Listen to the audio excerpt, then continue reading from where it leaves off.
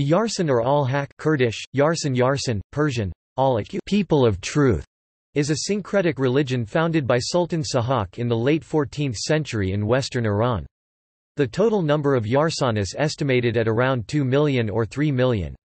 Primarily found in western Iran and eastern Iraq, mostly ethnic Goran Kurds, though there are also smaller groups of Turk, Persian, Lori, Azerbaijani and Arab adherents. Some Yarsanis in Iraq are called Kakai. Yarsanis are also found in some rural communities in southeastern Turkey. Yarsanis say that some people call them disparagingly as Ali o Allahi, or worshippers of Ali, which labels Yarsanis deny. Many Yarsanis hide their religion due to pressure of Iran's Islamic system, and there are no exact statistics of their population. The Yarsanis have a distinct religious literature primarily written in the Gorani language, which also is known as Harami dialects. However, few modern Yarsani can read or write Gorani, a northwestern Iranian language belonging to the branch Zaza Gorani, as their mother tongues are Southern Kurdish and Sorani Kurdish, which belong to the other two branches of the Kurdish language family. The speakers of Sarli, living near Eski Kalik, are adherents, as Edmonds (1957–195) and Musa (1988–168) observed. Their central religious book is called the Kalam-e-Saranjam, written in the 15th century based on the teachings of Sultan Sahak. The goal of Yarsanism is to teach humans to achieve ultimate truth. The Yarsani believe sun and fire are holy things and follow the principles of equalization, purity, righteousness, and oneness, which leads some researchers to find Mithraic roots in this religion. Yarsanism is barely mentioned in historical religious books as its doctrine and rituals are largely secret. The followers of Yarsanism perform their rituals and ceremonies in secret, but this has not relieved the harassment of many of the Yarsani by Islamic or other governments over the centuries. The followers of this religion say that after the Islamic Revolution in Iran, pressure on the Yarsani community has increased and they have been deprived and discriminated against for over 30 years. One of the signs of Yarsanic males is an intact mustache, as the Yarsanic holy book Kalam-e-Saranjam says that every man must have a mustache to take part in Yarsanic religious rites.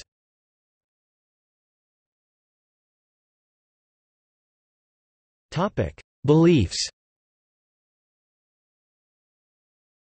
The Yarsani follow the mystical teachings of Sultan Sahak.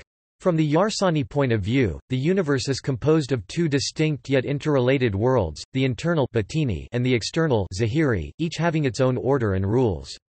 Although humans are only aware of the outer world, their lives are governed according to the rules of the inner world. This aspect of the Yarsani faith can be identified as Kurdish esotericism, which emerged under the intense influence of Batini Sufism during the last 2 centuries. Among other important pillars of their belief system are that the divine essence has successive manifestations in human form and the belief in transmigration of the soul in Kurdish. Yarasani believe that every man needs to do what is written within their holy book, the Kalam-e-Saranjam, otherwise they are not part of Yarsan. There is no compulsion or exclusion in Yarsan, anyone who chooses to follow its precepts is welcome.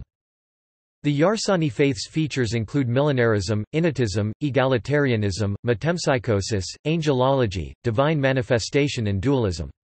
Many of these features are found in Yazidism, and they also have many things in common with Zoroastrians and Christians. Unlike other indigenous Persian faiths, the Yarsanism explicitly reject class, caste and rank, which sets them apart from the Yazidis and Zoroastrians.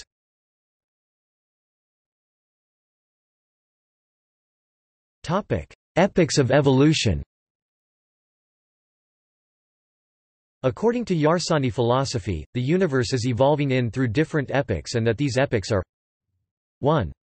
First epoch, or Sharia, which includes the period from Adam and Eve until Muhammad, also known as the Prophet period. 2. Second epoch, or Tariqat, which includes the period from Ali ibn Abi Talib until Shah Koshan, also known as the Doctrine period. 3. Third epoch, or Marifat, which includes the period from Shah Koshan until Sultan Sahak, also known as the Mystical period. 4. Fourth epoch, or Hakikat, which includes the period from Sultan Sahak until today, also known as the Truth period.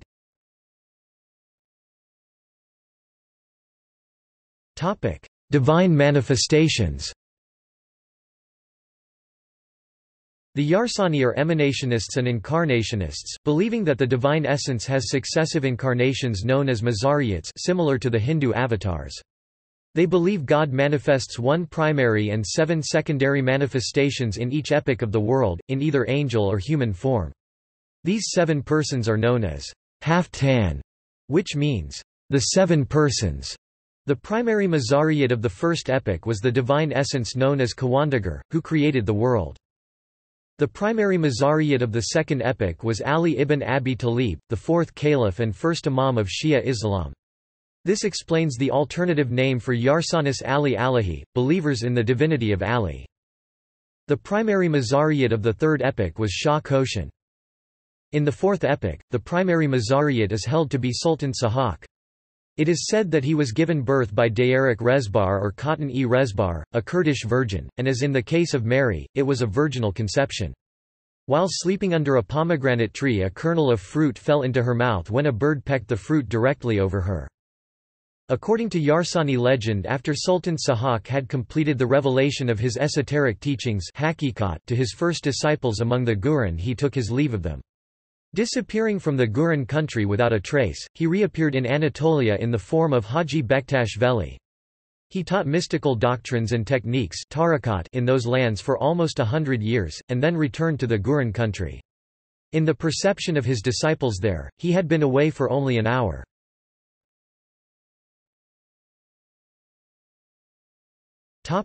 Haft Tan or 7 persons.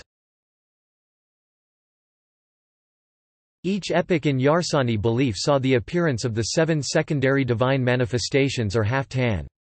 In the first epoch they appeared in their true angelic form, while in subsequent epochs they appeared in human incarnations. The Haft Tan are charged with responsibility for the affairs of the internal realm. The secondary mazariyats of the first epoch include the archangels Gabriel, Michael, Israfil and Azrael, and a female angelic being. The mazariyats of the second epoch include Salman, Qanbar, Muhammad, Nusair, who is either Jesus Christ or Theophobus, and Balul. It also includes Fatima, the daughter of Muhammad, as the incarnation of the female angel. The mazariyats of the third epoch include Shah Fazlullah Veli, Baba Sarhang Dudani and Baba Naous. In the fourth epoch, the Haft Tan or 7 persons charged by Sultan Sahak with responsibility for the affairs of the inner realm consist of the following: the Haft Tan, the 7 archangels, are key figures in the Yarsani belief system and their history. The only female among them is Khatan-e-Rezbar, the mother of Sultan Sahak. Pir Benjamin, considered the incarnation of the archangel Gabriel, and he has the preceptor title to all Yarsanis Monday. Pir Musi, the incarnation of the archangel Michael and known as recording angel Tuesday. Mustafadawan, the incarnation of archangel Azrael Wednesday. Sultan Sahak, the incarnation of divine essence Thursday. Baba Yadigar, also known as Ahmad and Reza Friday. Khatan-e-Rezbar Saturday. Dawud Khazwar David, notice slang called Daoo, he is known as Dalil in Kurdish language to all Yarsanis Sunday. These 7 persons are known as Haft Tan, which means by word, the 7 persons.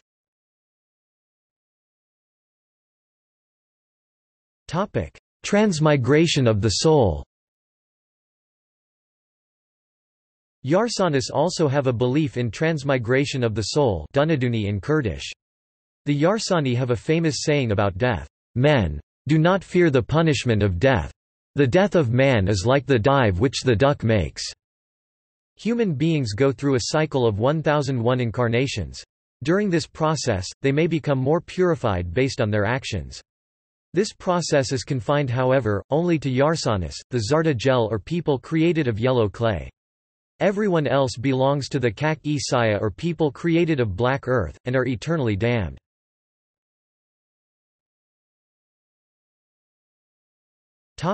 Holy texts. The traditions of the Yarsani are preserved in poetry known as Kalam-e-Saranjam, the discourse of conclusion, divinely revealed narratives passed down orally through the generations. These traditions are said to have been written down by Pir Musi, one of the 7 companions of Sultan Sahak, also the angel in charge of recording human deeds. The collection consists of the epics of Kawandagar God, Ali, Shah Koshan and Sultan Sahak, the different manifestations of divinity. The epic of Shah Koshan takes place in Luristan and the epic of Sultan Sahak is placed in Haraman near the Sirwan River, the land of the Garani. Also important to the Garani is the Daftar-e Khazana-yi Perdivari Book of the Treasure of Perdivar, a collection of 26 mythological poems or kalams. The sayings attributed to Sultan Sahak are written in Garani Kurdish, the sacred language of the Al-e-Haq, which also is known as Harami dialects. However, few modern Yarsani can read or write Garani, a northwestern Iranian language belonging to the branch Zaza Garani, as their mother tongues are Southern Kurdish and Sorani Kurdish, which belong to the other 2 branches of the Kurdish language family. Some Yarsani literature is written in the Persian language.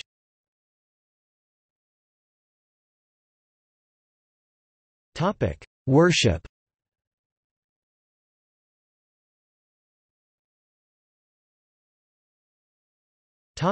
Holy sites.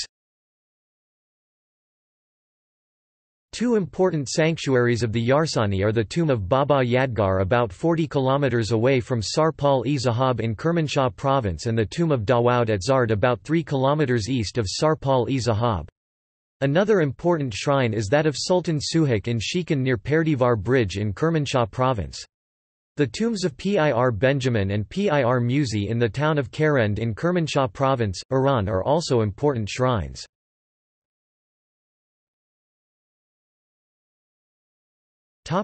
Customs. One of Yarsani men's apparent signs is to have a full mustache, because in the holy book Kalam-e-Saranjam it says that every man has to have a mustache to take part in their religious rites. The concourse of Yarsanis is called the Jam Khana. They gather there for al-e-haq jam similar to Jem in Alevism and they use tambur for meditation.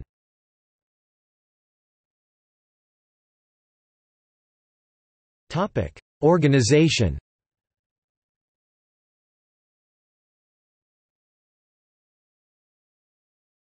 Khandans or spiritual houses.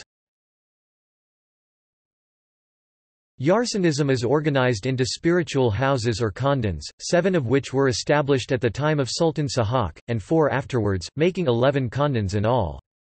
The khandans were established when, along with the Haft Tan, Sultan Sahak also formed the Haft Tan, a group of 7 holy persons charged with the affairs of the outer world. They were Sayyid Muhammad, Sayyid Abul Wafa, Haji Babusi, Mir Sir, Sayyid Mustafa, Sheikh Shahab al-Din and Sheikh Habib Shah. Each of the Haft Tan was charged with responsibility for the guidance of a number of followers, and these followers formed the original 7 khandans, namely Shah Ibrahim, Baba Yadagar, Ali Qalandar, Kamish, Mir Sir, Sayyid Mosafa and Haji Babu Isa. After Sultan Sahak's time another 4 khandans were established, namely Atesh Bag, Baba Haider, Zulnur and Shah Hayaz. Every Yarsani therefore belongs to one specific khandan, which is led by a spiritual leader called a Sayyid, to whom each member must swear obedience. The Sayyid is the spiritual leader of the community and is normally present during the ceremonies attended by the followers. Sayyids are the only ones allowed to have full access to the religious texts of Yarsanism, and have traditionally competed with each other to have the largest number of followers. The position of Sayyid is hereditary, being passed down through the generations from the original founders. As the Sayyid are considered spiritual parents, it is the tradition for them not to marry their followers.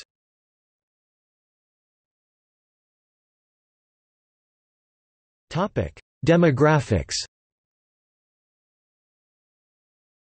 The majority of Yarsanis are found in the Kurdish areas of Iran and Iraq, especially in Haraman and the Kermanshah province of Iran.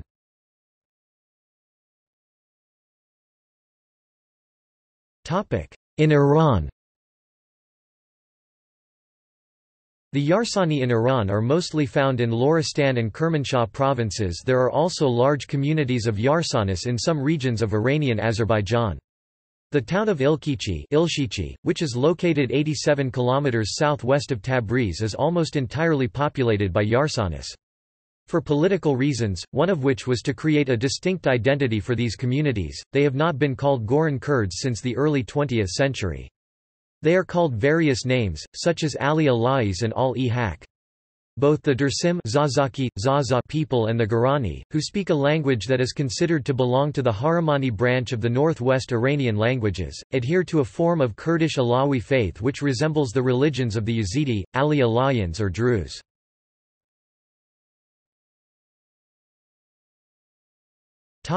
In Iraq, the Yarsani are known in Iraq as the Kakai. There are Yarsani in Iraqi Kurdistan, around Kirkuk and Sulaymaniyah. The speakers of Sarli, living near Eski Kalik in Iraq, are adherents, as Edmonds 1957–195 surmised and Musa 1988–168 observed.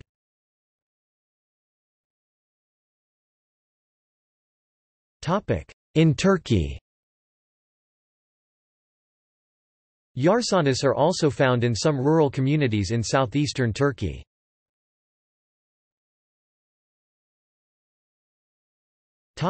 Relationship with other religious groups. A group of native, allegedly Iranian, but archaeologically Mesopotamian, monotheistic religions practiced by Kurds consisting of Yarsani and Ezidi along with Chinnarism, Ishakism are claimed as Yazdanism by Mehrdad Izadi. An excerpt from the French Review of the Muslim World describes the difficulty in nomenclature for Yarsanism and related Shiite mysticism. The English translation reads, "First of all, we must clear up the confusion resulting from the variety of names given to the sect of al-Haq, which are liable to be misunderstood. Like any religion, the one we are dealing with considers itself to be the only true and orthodox one, and it is natural that its adherents give themselves the name of people of truth, al-Haq or al-Haqiqat. This term lacks precision, as other sects, for example the Horufis, occasionally apply it to themselves. Still, the name al-Haq to refer to the sect of our particular interest has every advantage over appellations such as Golat, Ali Alahi, and Nozayri that the Muslims and most European travelers use in speaking of them. The first term, which encompasses all of the extremist Shiites, is too broad and too vague. The second term, deifiers of Ali, has the same fault and emphasizes what is only a detail in the religious system under discussion. Finally, the name, Nozayri, belongs to that well-defined Syrian religion, which, despite some resemblances with the doctrines of the al-Haq, the worship of Ali, the communion, etc., appears to present a complex of quite different old beliefs.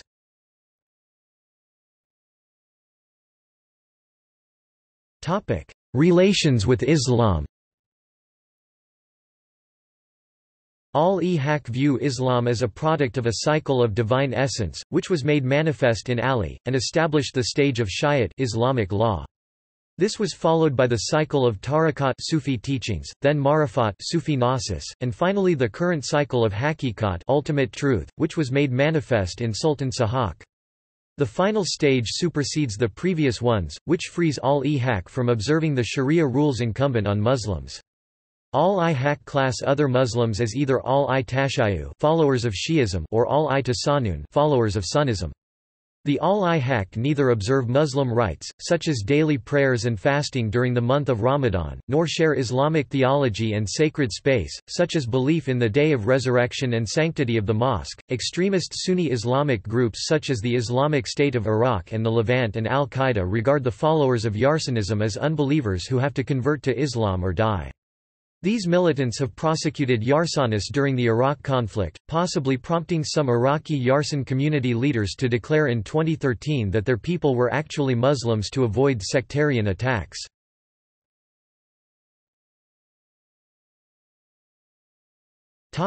See also: Ali Ilahism, Goran Kurds, Mithraism.